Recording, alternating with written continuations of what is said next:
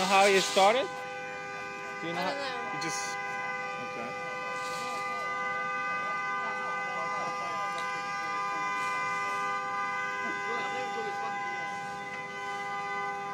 No, but we're just like looking at this. Yo, it's going really out of control now. Yo, take them pictures. Take them pictures. Yo, I'm gonna put this on YouTube. You know how you started? No, probably something with the wiring, I would think, under the hood. No one's in there, right? No. You know, they put all these stereos in these cars, they don't hook the wires up right. Oh, is it electrical? That's what I'm thinking. It might explode.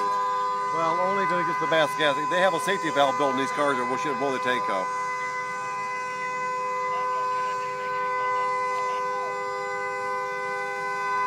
Where's the fire truck? They're here pretty quick.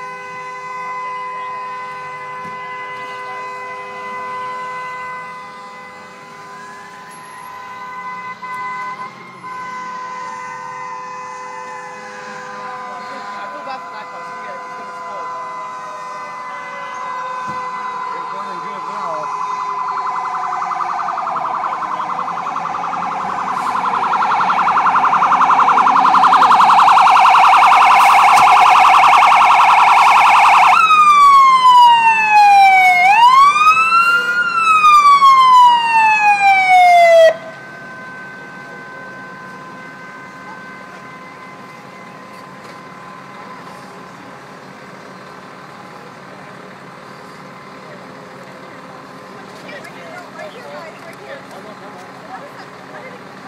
Watch.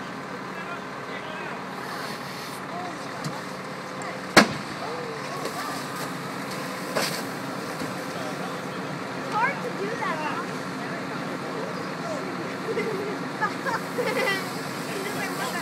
Whoa!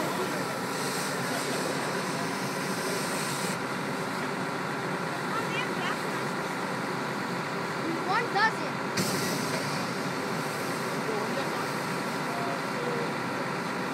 I'm going to be very happy about this. Guys, you know, it's better that he didn't get hurt. Absolutely, or it could have been someplace Yeah. more remote than this. Right. Or while he was driving or something. So, you should consider it closer.